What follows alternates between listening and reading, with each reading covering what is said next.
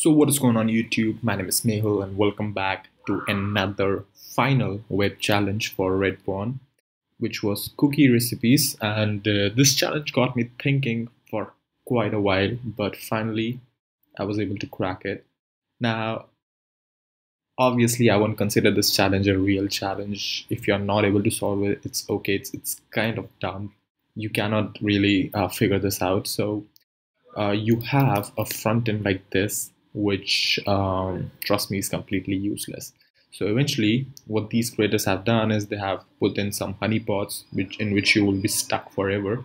So for example, you'll see that a single quote does not work with the search. So probably you might be thinking of SQL injection or some sort of no SQL injection or whatever, but no matter how hard you try, nothing would ever happen, right? To add to the confusion, what these guys did is they were using an express server, which could be modified to instead of receiving a string as the value of the the query parameter, just like I will show you here. So instead of receiving string here as the value, for example, let's say I have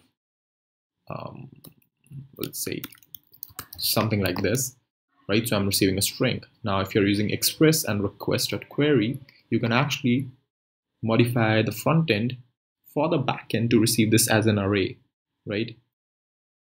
So you could have this as an array, and then you could pretty much pass in more values, right? More stuff. You could see we are now on the backend receiving this as an array. You could also convert this directly into an object by saying some sort of key value pair here. So once you do that, you're going to see that you get a object now, right? So you have so many options here. You're obviously going to stuck into thinking that it's related to something like this, right?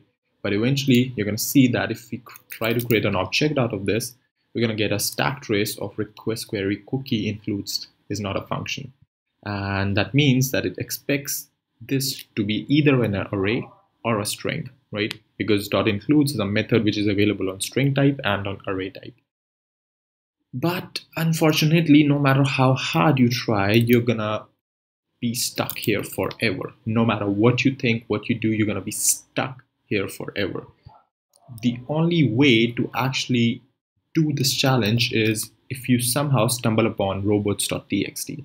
Once you do that, you're gonna get into a directory like this. Now, obviously, if you try to go here, nothing happens because it's not a valid URL, it's not a valid file. But what you have to do here is just perform a dictionary attack. Instead of on the star, just perform a dictionary attack related to cookie related stuff. So if you see the hint of this question, this is still related to cookies only, a small sweet cake, typically round. So what we could figure out is this cookie is not really the HTTP cookie challenge they are talking about. This is actually the cookie people eat, right? So you just have to go to Google, what I did at least, and I just searched on cookie recipe types. I got these cookies, I extracted them all, and pretty much performed a dictionary attack. Because a brute force attack, first of all, either A is very inconvenient because performing a brute force attack on a URL on a remote server is like very unlikely a solution to a CTF question ever. And secondly, because they're emphasizing so much on cookie, it makes sense if you perform a attack like this. So yeah, once you do perform an attack using this these particular values, what we're going to see is, let me just show you. If we just go back to our URL here and perform, not really this, let me just copy this stuff, and this is our dictionary. So I'm going to name this dictionary, and we're going to perform a cookie related attack. Let me just zoom in stuff in here. There we go. So I'm just going to perform this cookie related attack, and we're going to see that we actually get a 200 OK response on biscuits.txt, right? So right here we are still performing the request, but you see on biscuits.txt we get 200 OK. So yeah, I mean it's kind of dumb, you know. It's not really web related challenge, but I guess it's okay to put. I don't know. I mean, like it's kind of like irritating. If you get stuck on this challenge, you will be wasting a lot of time, just like I did.